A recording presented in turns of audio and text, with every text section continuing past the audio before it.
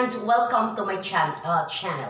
So today, pag-aaralan po natin guys ang paano ba gagamitin yung in, on, and at. Ano po yung tawag dito sa in, on, and at? Tinatawag po yun guys na preposition. At alam po natin na we have a lot of preposition that we are using, like for example, behind, above, but ang hinahanap po natin or ginagamit natin palagi guys ay yung in, on, and at. But some of you may be medyo nalilito. And the topic for today is, ito po pwede po ito para po sa civil service exam. So this is our review. And how are we going to use the in, on, and at preposition of time? Pwede rin natin gagamitin yun, yung in, on, and at sa place. Paano natin gagamitin? But we will be discussing that on the next teaching. So, kapag bago lang po kayo guys sa aking channel, mag-subscribe, like, comment, and hit the notification bell para po updated kayo sa lahat ng mga videos tutorial ko.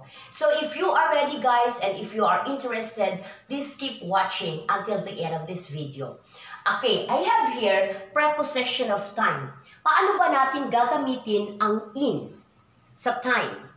Paano natin gagamitin ang at sa time? At paano po natin gagamitin ang on sa time? So I have here on the board, when we are talking about at, it denotes specific time. Ibig sabihin, pag sinabing specific, may exact oras talaga. Okay, so gamitin natin ito guys. It denotes specific time. Like for example, the bus will arrive at 3:15. Sabi kanina dito, to denote specific time. And we are talking about here 3:15 p.m. or 3:15 in the afternoon. Meron po siyang exact time. So, gumamit tayo ng preposition na at.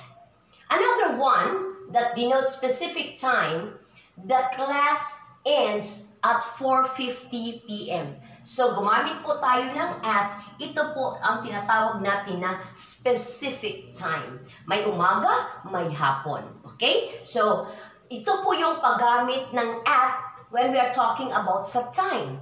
Paano naman po gagamitin ang on pagdating sa time?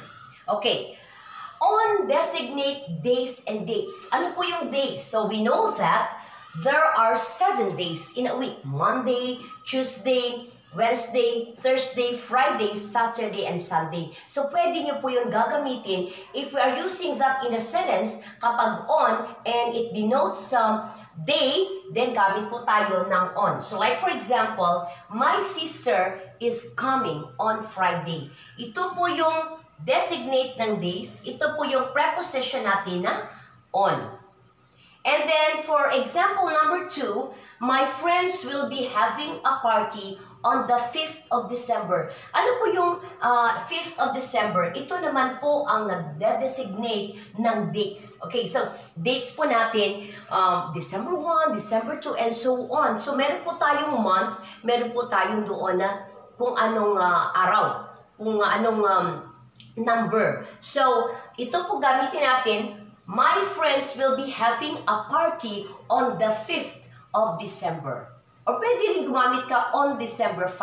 Ano po yung kaibahan ng December 5 at saka 5th of December? Here in the Philippines, we are used to, ginagamit po natin na, I will be, for example, my sisters will be having a party on December 5. But in the other countries, they are using 5th of December. Nauna po yung day, okay, kesa sa month. So, 5th or 4th of December like that. So, yun po yung paggamit, guys, ng on. Okay, paano naman po gagamitin ang in sa preposition of time? In meaning for non-specific time. Ibig sabihin, none, wala po siyang exact talaga kung anong araw, kung anong date. Okay, basta month lang po yun, ha? During a day, okay, ito po yung day, a month, a season, or a year. Okay, so when we are talking about, guys, a day, ibig sabihin, you can use Monday until Sunday. So I have here on the board an example, Sachi like to jog in the morning. Day, Monday, morning and afternoon. So yun po yung tinatawag natin non-specific time during a day, kung umaga ba yan or kung hapon man yan or sa gabi man yan. Okay, when we're talking about a month, okay, a month, wala siyang exact na day, month lang. So like for example, he's going to quit in December. So, gumamit tayo ng in December, ang tawag doon na is a month. Wala siyang specific wala siyang exact day kung ano po yan, December 5 ba yun, or December 6, or so on. Basta month of December dyan. And then, when we're talking about a season, ano po yung mga season dito sa Pilipinas? Diba? Rainy day, sunny day.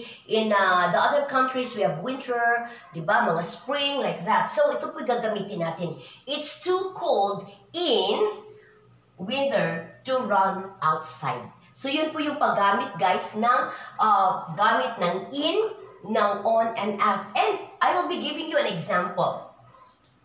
A year.